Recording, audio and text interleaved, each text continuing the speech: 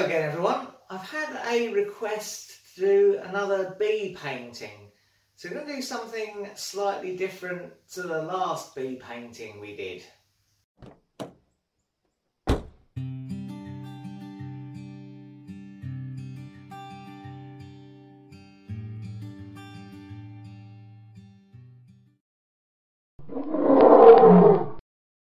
Now I've got myself the normal white steel blank with the hook welded on the back, and the first thing I'm going to do is just to touch it over with some 800 grit wet and dry, just so there's a bit of a key for the water-based paint.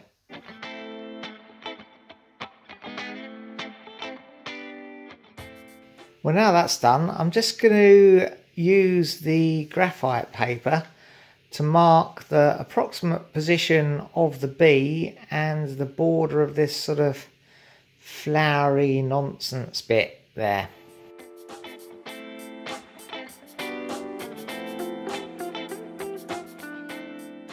So there you go, you can see I've got the rough sort of outline of the bee and the border between the flowers and the sort of greeny background. Anyhow, the next thing I think to do is to make up a shield for the bee, because we'll do the bee last after we've done the background. I think that's the right way to do it. And it does have the advantage as well that if we muck up the background, we can start again if we have to, but if we've already done the bee then mark up the background, we have to do the harder bit again as well, if that makes sense. Anyhow, I'm going to get a bit of acetate and make up that shield for the bee. About time I had a cup of tea as well.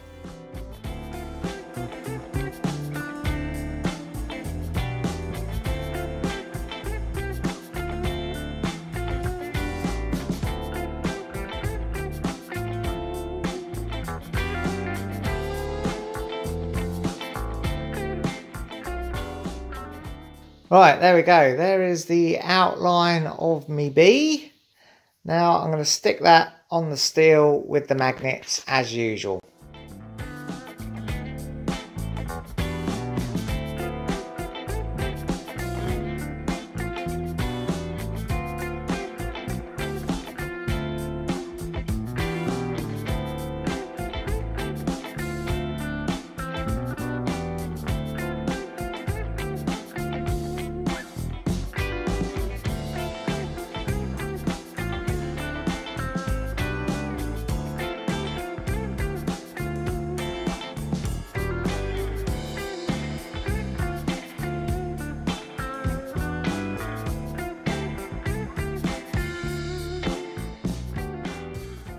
Well, since I've got the green in, I'm going to try and put in some of these green bits of the flowery stuff.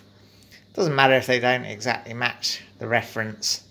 I'm just going to try and get something in.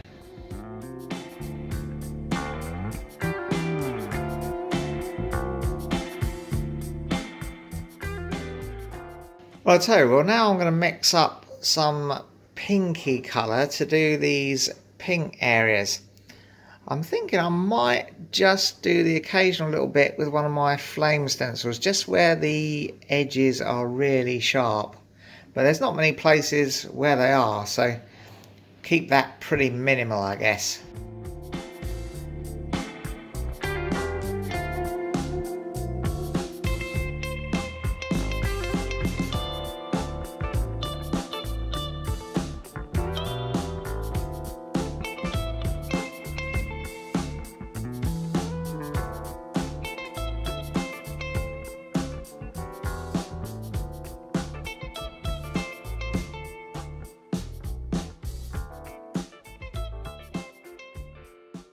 Well, I've just had a bit of a break for lunch, and now I reckon we're going to add in some of this yellow and maybe touch in the green again. The yellow is quite a yellowy green anyway, so I might have to mix the two together a bit.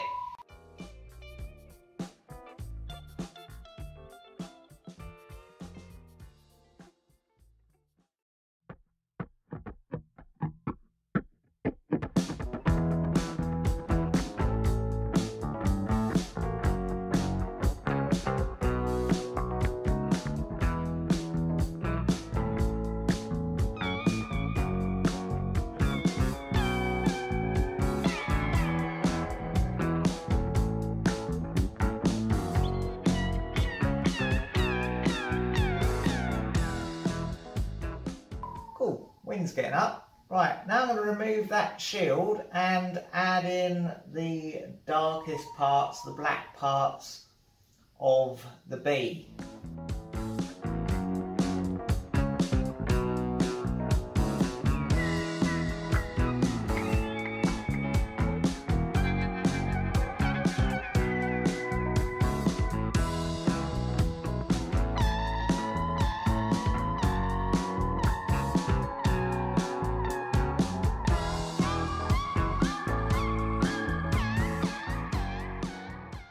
Oh, a lot of concentration involved in this. Got me time for a cup of tea, I reckon.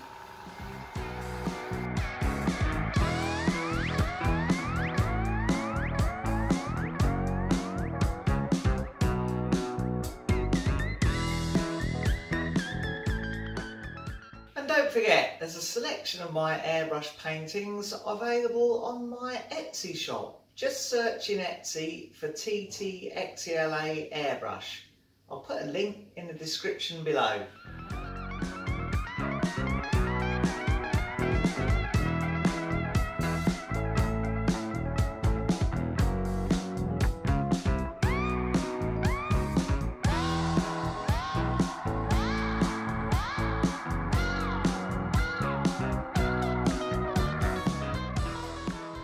Right, well, obviously bees are a little bit hairy, so I saw this, I think, on one of Mick Neal's videos, that you can use a brush sort of chopped into an irregular shape to do the hairy bits. So I borrowed one of Nikki's makeup brushes. You know what? I borrowed one of your makeup brushes, darling. They cost a fortune. That's ridiculous. Well, it'll be alright. Well, you better buy me some new ones.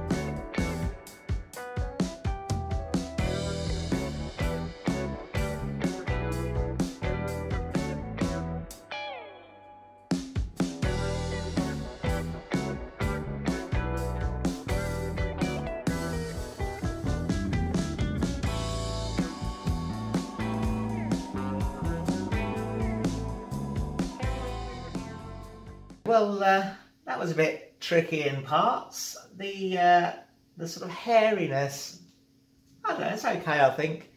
It wasn't quite how I'd planned on doing it, but it is there, I think. But anyway, now what I'm going to do is add some of the white highlights in, which hopefully should make it stand out a bit better.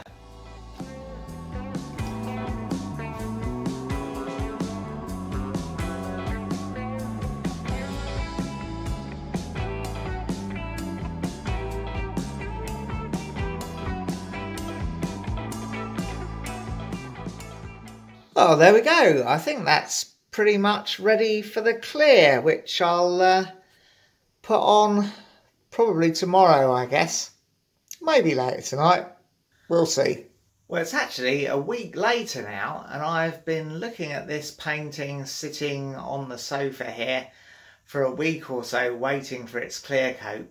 And I've noticed there's a bit I'm not entirely happy with. And it's really the, what would be, I suppose, the top of his shoulder there. It is fairly true to the reference. The reference is quite whitish there, but just looks to me like he's a bit mangy. He's lost a bit of his yellow furriness. So I've started up the compressor and everything again. I'm going to blow in a bit of yellow on there just to colour that bit in. It just looks a bit wrong to me, so I'm going to blow that in before I put the clear coat on.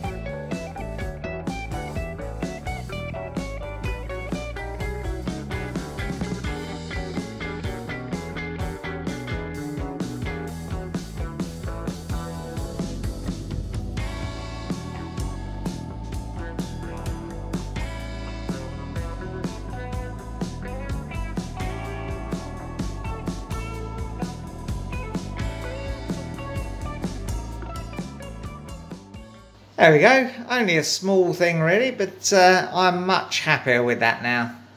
Well, we've moved back out to the garage, the sun's shining, lovely day outside. Now it's time to give it a bit of clear coat.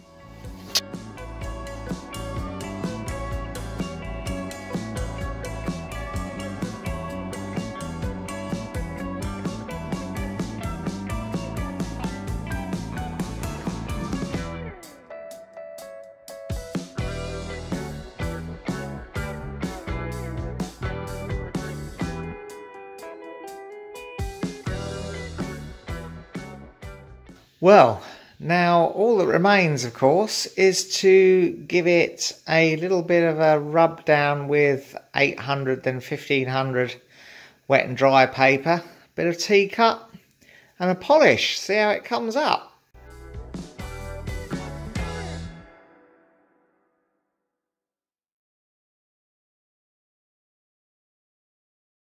And there it is, the finished piece.